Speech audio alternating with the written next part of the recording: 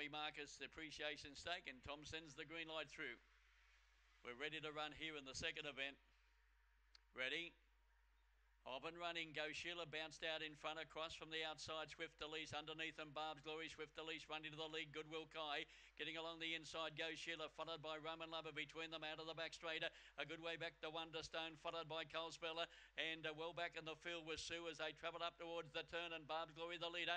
In second place, Go Sheila, but getting away, Barb's Glory is going to be too good for Swift Elise, Roman Lover, and then came Goodwill Kai. They were followed up behind them there by Cole Speller. The next winning was Gold Sheila, followed by Wonderstone, and the other one there was Sue. The winner will be number 4, Barb's Glory, in the second event. Barb's Glory, the winner, is by Lochinvar, Marlow Valley Glory, owned and trained at Soldas by Warren Kelly, Warren and Barb, defeating number 7, Swift Elise, by Your Grandson Almighty Hot for Michael Manuel, and number 2, Roman Lover, Magic's Bright Lover's Tip for David Dunn, and 8 was 4th, Goodwill Kai. Those numbers 4, 7, 2 and 8.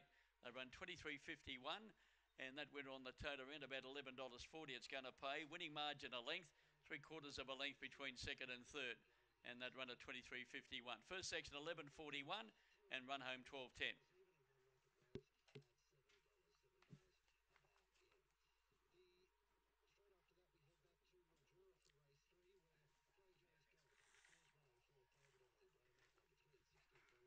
Had enough?